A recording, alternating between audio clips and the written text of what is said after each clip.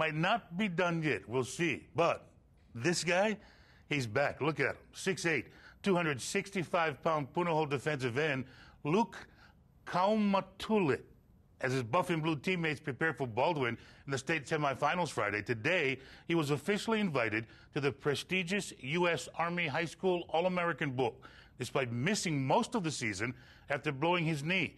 His reaction? True, raw emotion. It was kind of hard for me as an athlete to see my whole football career go down. But now that I received this award, thank you to the Army, things are turning around, and all my coaches, it's because of them.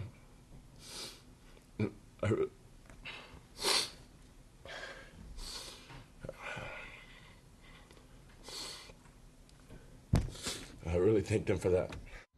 Army All-Star Game, January 7th in San Antonio.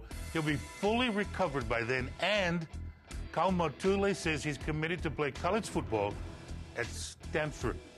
Now, these two football players from St. Louis also honored today, 9th grade offensive lineman Fred Uluperi and 8th grade receiver Drew Kobayashi, both invited to play in the East Bay Youth All-American Game, also in San Antonio, the day after the Army game.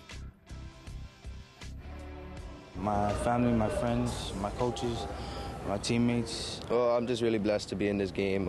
Really happy to be able to have this opportunity and just happy to be here.